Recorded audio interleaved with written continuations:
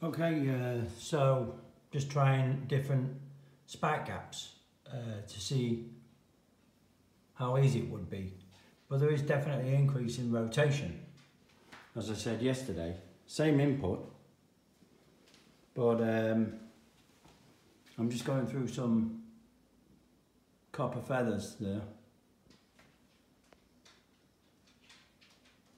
And you'll just hear the difference in the system finding its frequency as we go up in rotation. I will just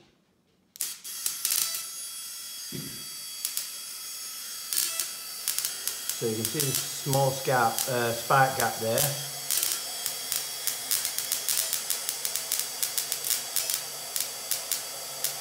Getting faster. As we speed up, you can hear frequency will alter soon.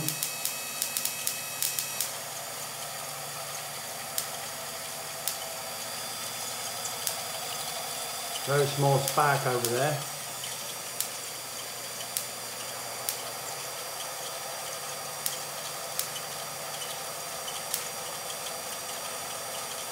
It might not last long, this motor, but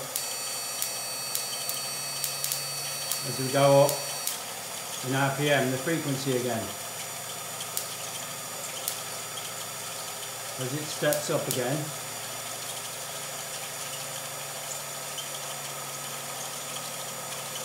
it adjusts itself. Interesting.